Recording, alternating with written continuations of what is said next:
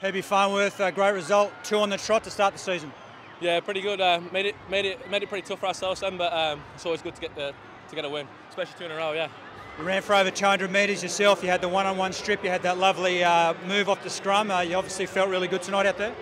Yeah, I felt all right. I was just feeling a little bit tired, but yeah, it's always good to get back. Obviously, came back from COVID round 1, so I was lungs were a bit burning round 1. So, but yeah, feeling good now. So keen to go into round 3 against who we got round 3? Cowboys at home, yeah.